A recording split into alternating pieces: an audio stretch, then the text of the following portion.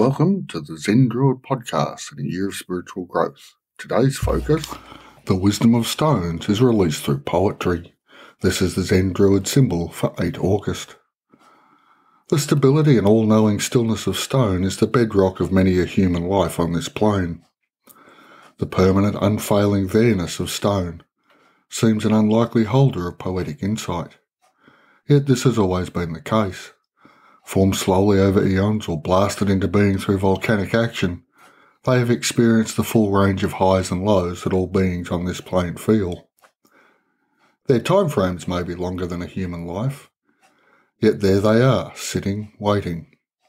The ancient poetry of the shaman and the druid reconnects with the depths of stone.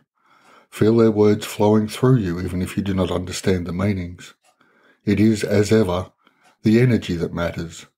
And in feeling this slow-moving lithic energy, you will be changed. Tomorrow the journey continues.